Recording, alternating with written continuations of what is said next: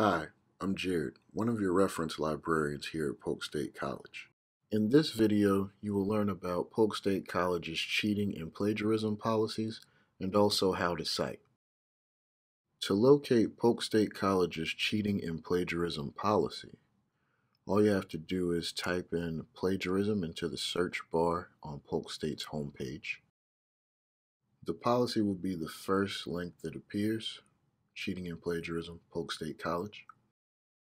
I invite you to thoroughly review the cheating and plagiarism policy, but in this video we're simply going to zero in on the examples provided.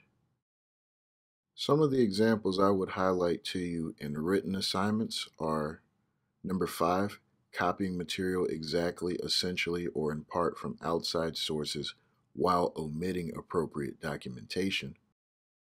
Also, plagiarism in written assignments. Plagiarism also includes handing in a paper to an instructor that was purchased from a term paper service created by another student or other individual, or downloaded from the internet and or presenting another person's academic work as one's own. Individual academic departments may provide additional examples in writing of what does and does not constitute plagiarism, providing that such examples do not conflict with the intent of this policy. Another example to be aware of: if you've already written an assignment and submitted it to another class, it's academically dishonest and considered plagiarism to reuse that assignment.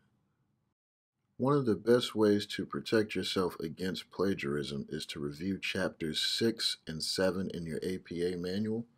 Chapter 6 goes over crediting sources, while Chapter 7 lists several reference examples. I've also included a video link here that shows you how to cite an article from a database in APA style.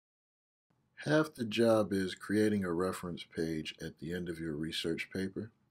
The other half is properly using in-text citations, so we'll take a look at that now. This basic citation styles chart, located on page 177 in your APA handbook, shows you how to quickly format your in-text citations.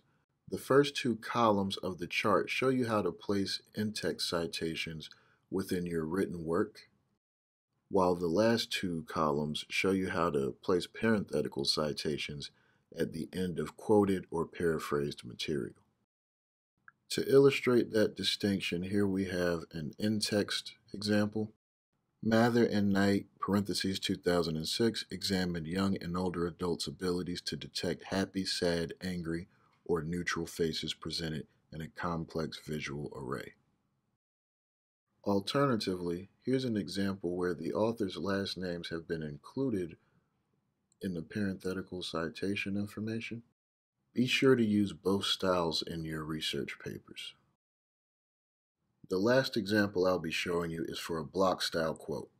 When you have 40 or more words, display it in a freestanding block of text and omit the question marks. Indent the block of text ½ inch from the left margin. And be sure to double space the entire quote and place your parenthetical citation after the final punctuation mark. If you have any additional questions, consult your APA handbook or contact a librarian.